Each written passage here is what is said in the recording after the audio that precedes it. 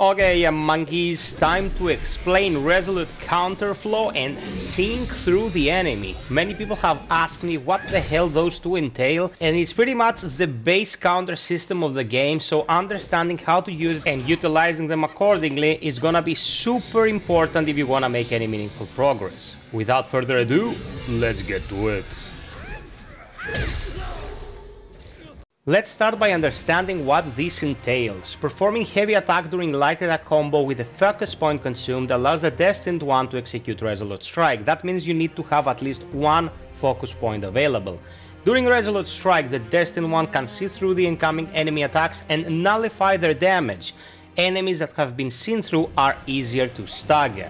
Let's unpack this. First and foremost, you have to be mid-combo. You have to have executed at least one attack.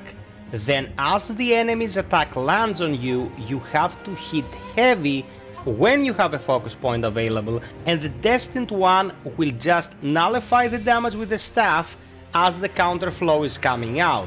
This will make the enemy getting counterflowed easier to stagger, and it will lead to a lot of staggers indeed, and then you can follow up with a somersault attack for extra damage and stagger. The tricky part in all of this is that the timing window is really tight. Wukong in general is pretty generous with the time frames, but in this case you have to hit heavy attack exactly at the point where the enemy's attack would meet your face. Practice doing this and you will be rewarded with moments like this.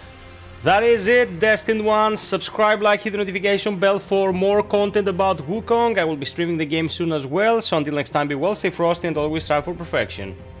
Cheers!